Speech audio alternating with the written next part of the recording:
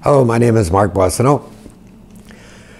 We get a lot of questions from our customers when we're in their homes. Today we're going to try to answer the question of why is my air conditioner freezing up? There is typically three main reasons why that can happen. The first one is if the airflow is restricted in any way, if you have too many of your floor vents blocked off, if you've got furniture parked over top of a floor vent. Sometimes people in their basements will close off all the vents in the basement, trying to get more of the cold air to go to the rest of the vents up in the second floor, for instance. That can work to some extent, but by blocking off too many of the vents, you're reducing the airflow, and that could cause your air conditioner to start freezing. No different than if your air filter is dirty on the furnace. Your typical air filter that, if it gets plugged solid, what's going to happen is the fan can't push the air through it because it's just matted over, or it'll slow the amount of air going through down, and the cooling coil, the air conditioning coil that's in your furnace, and the fan has to push through the cooling coil. If the filter is dirty, it's going to have less air impacting the coil, which is actually very cold. And unless that air is consistent going through there, it's basically going to turn into a popsicle maker. It'll just frost up and eventually blanket over, and then you get no airflow whatsoever. So, turning your system off after that will cause that frost to melt, and eventually the water will go down the drain, and then you're going to get good airflow again. So that's the main reason why your air conditioner can freeze up, is just all these different things that can cause the radiator to freeze over, and you're not going to get any airflow. The second reason that your air conditioner can freeze up is basically if you're just setting the temperature too cold.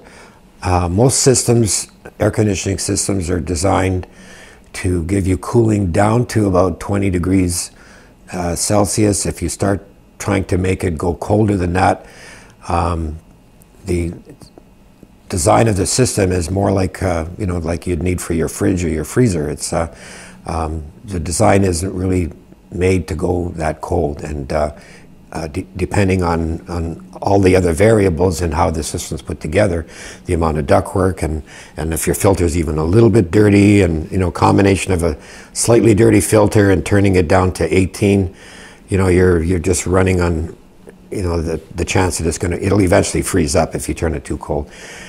Turning the thermostat down, to say 15, because you get home and your house is hot, and you normally keep it at 22 or 20, and it's like, oh, I want to turn it on and cool it faster, so you crank it right down to 15. It's not going to help it cool down any quicker. It's either running or it's not. So that's not a good thing to do, because if you forget it down at 15 and you go to sleep and the next morning you got no air conditioning because it frosted up overnight, it just froze because it's not designed to go that cold.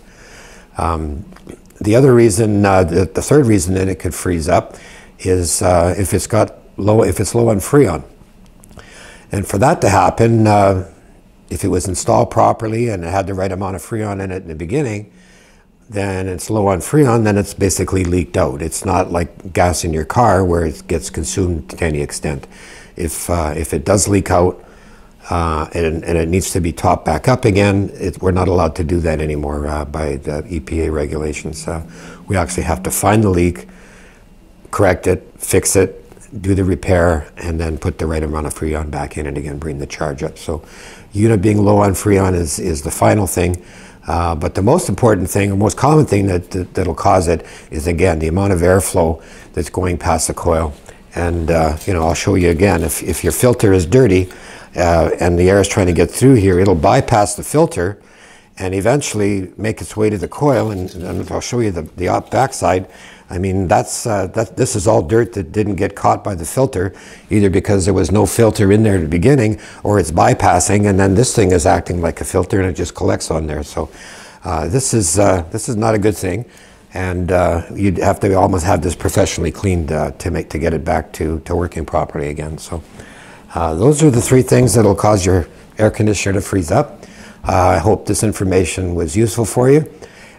Please like and share in the comments below on our Facebook page.